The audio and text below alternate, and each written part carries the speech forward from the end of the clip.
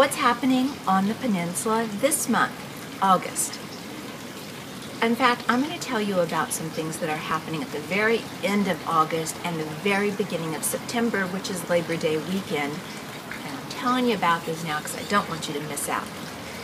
3 events I'm going to share. 2 of them long-standing traditions, and one of them, this will be the first time.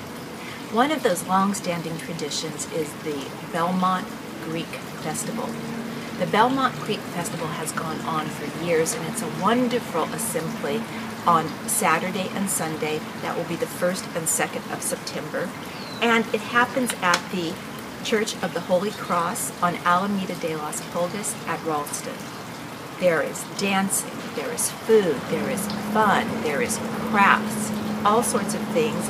It is open from 10 till noon, and there's a great way to learn about the culture, to get out and celebrate with everyone. So don't miss the Labor Day Belmont Greek Festival. Another long-standing tradition is the Millbrae Art and Wine Festival. Now, the Millbrae Art and Wine Festival is something not to be missed. All of downtown Millbrae, Broadway, is cut off, and there is arts, there's crafts, there's wine, and there is a sea of people. It is quite a turnout, and you should make sure that you visit that as well. That is going to take place on the 1st and the 2nd. Now, brand new and in fact inaugural is the inaugural Spirit Run in Burlingame.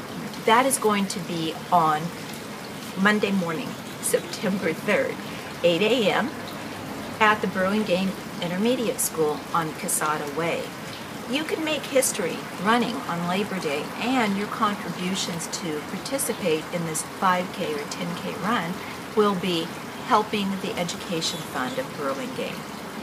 To find out about these events and all sorts of events by month, what's happening on the peninsula, do check out my website at www.maryannT.com.